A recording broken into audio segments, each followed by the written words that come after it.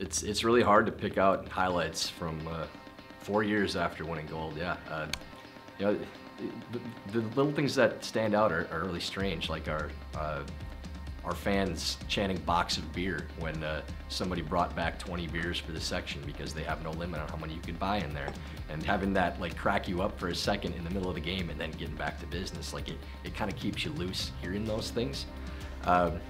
It just so much of sharing those moments with your teammates, and you know, when your mind goes blank, you still remember the joyous expressions on your teammates' faces. You know, when John made the shot for 5, and when we actually realized we won gold, or when we won the semifinal against Canada and realized we're Olympic medalists. I still remember John coming up and hugging me and saying the words, "Tyler George, Olympic medalist," like into my ear, and I was like, oh man, that's a real thing now, you know.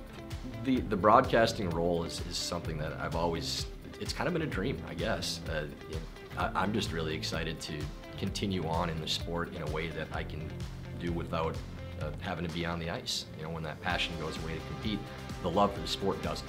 Yeah, I guess I haven't really thought about a specific style or brand that I'd bring to the booth, as much as just wanting my personality to come out.